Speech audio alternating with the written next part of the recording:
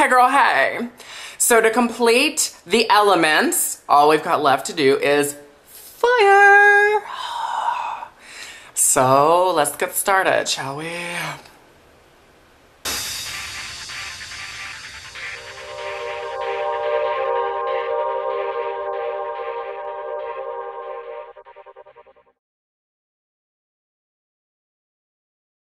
Starting off with the fire element, you want to make sure that you prime your eye with something of a more orangey tone. So I went ahead and primed mine with Rubenesque Paint Pot.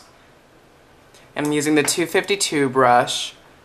If you wanted to, I mean, as you can see over here and probably in the beginning of the video, if you want to make this more of a smoky, fiery look, then I would still suggest using more of a orange or yellow base on your eyelid, but then either line your eyelid with a black kohl eyeliner or go back with like maybe a black eye base in a cream form.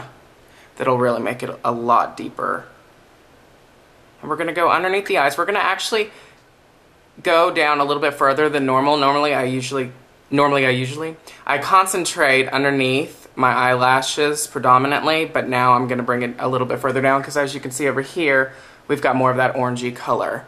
And we want to make sure that it sticks, okay? Oh, and I elongated my eyebrow over here. It kind of helps out, so try that if you need more space to work with.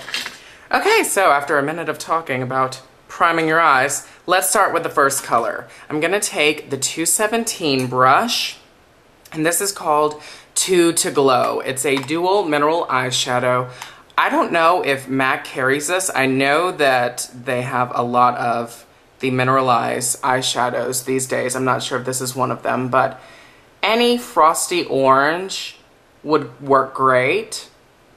I'm going with more of a medium tone. You see this isn't the deepest orange ever. You could even use a gold, like Gold Mine or Amber Lights, and I'm just concentrating this right into the crease. Just making a soft, defined crease. I need to grab a dictionary and start looking up some words because I probably sound very ignorant to many of you. Okay, the next color we're going to do is the highlight. Now, this is the same color that I used in a previous video and I didn't know the name of it. I'm pretty sure whoever or whomever said it was Solar White. I think you're right. I could be wrong. You could use something like Brulee or Bisque or even rice paper if you want to get that frosty effect. Brulee and Bisque aren't too frosty. But I'm going to say that this is Solar White. I don't know where this came out, but I love it. It's that white gold color. And I'm using the same 217 brush. I'm kind of just mixing the colors and just placing that underneath the eyebrow, concentrating mainly underneath the arch. If you don't have a defined arch like that, then I would just concentrate from the middle point of your eyebrow to the outer corner. Okay, you see how it, oh. Okay, we fixed that right up. And then we're just gonna go back a little bit more with that orangey color from the duo. Uh-oh, my cat's at the door. Please don't start scratching, moo. Alrighty, what did I do next? I took, oh, my cat's inside, never mind. Hey, moo. Let me let her out. And we're back. So the next step is to take an orange like Fire Spot from MAC or Julie's Revenge or Shock Tart, both from Face Front Cosmetics. I'm using the 224 brush and we're going to concentrate this on the outer corner here and bring it into the lighter orange that we used. And then I'm going to bring it on the inner corner and bring it up as well. You don't have to concentrate this color all over the lid. And I'm going to tell you why right now. Because we're going to take a deep brown such as Brune and a 213 brush. And Brune is actually what I used in my eyebrows, which you would have known if you've watched my eyebrow tutorial.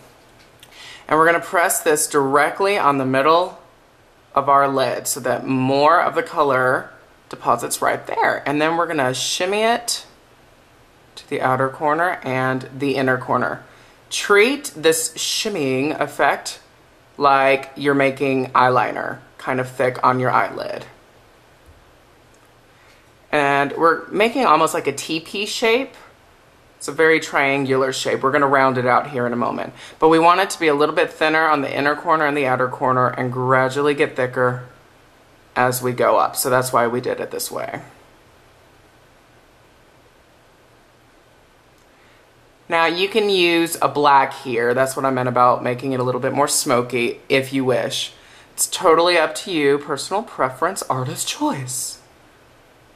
But I decided to do an orangey fire look that's a little bit more approachable. So if I'm in the mall, people won't want to automatically shoot me. They'll be like, oh, nice eyeshadows, bang, bang. Okay. So we got that. See the shape right there? Go back with a blending brush like the 224. It's okay if it has product on it. And just blend it out softly. Then take a pencil eyeliner. I'm using Feline. It's a black coal. This is also limited from MAC. I'm sorry I'm using all limited stuff, but you can totally use any other eyeliner that's in a pencil form because we're just going to glide this right over our lash line. Try to get it as close to the lashes as you can. Sorry, I was like muffled there.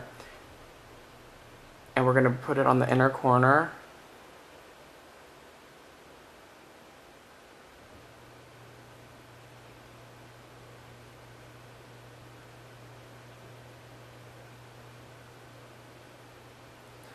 Okay. Oh, I'll go ahead and do this. I'm putting it in the waterline as well. If you wear contacts and or are sensitive to wearing colors in your waterline, then skip that step. Uh-oh. We got a mess on our hands. Let's clean that right up. But this is actually a good time to mention that you can use a brush like I'm about to use or a Q-tip to do this part. What you're gonna do is you're gonna kind of blend / smear that black so it's a little bit softer. And I'm using the MAC 211. And I'm just going right on top of the eyeliner and blending it into the brown and the oranges. And kind of bring it down so it coats your lashes as well. It drives me crazy when you have eyeliner on and you can see where the line is between your upper lid and the lashes are. Ugh, drives me mental. And then I'm going to pull any of the excess eyeliner down here as well. Again, you can use a brush like this, the 211, or you can use a Q-tip. Whichever makes it more convenient for you. Now, I kind of frap-frapped right there. I made it a little bit thicker over there than I was supposed to, so we'll see how it works out. But I'm gonna go back with that orange that I use up here in the crease. I'm using Fire Spot, but again, you can use Face Front, Julie's Revenge, or Shock Tart. And I'm just gonna press this on underneath. Oh, okay, I got rid of that black, okay. Oh, see? Magical. So this is why it's handy dandy to have a primer underneath here. And then we're gonna take the 213 again and take a little bit of Brune, which was the brown that we used, and press that right directly underneath your lashes. And I'm just bringing it 3/4 of the way in.